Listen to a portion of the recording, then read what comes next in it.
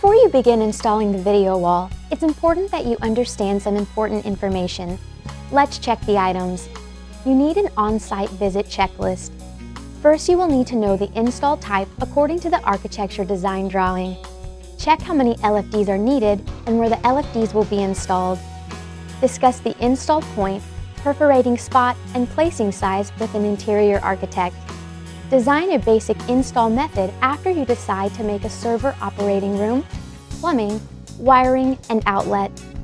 After making an LFD design and install block diagram, estimate the time, difficulty, and process for the video wall installation. Before installation, let's go over a few items from the pre-visit checklist. Check the LFD model, size, quantity, and weight. Check the actual measurement, installation type, and wall material of the position of observation. Height of ceiling. Check the height of the LFD wall mount bracket and install a duct inside or outside. Check the wiring and UTP RS-232 power and video cable that you will be using between LFDs.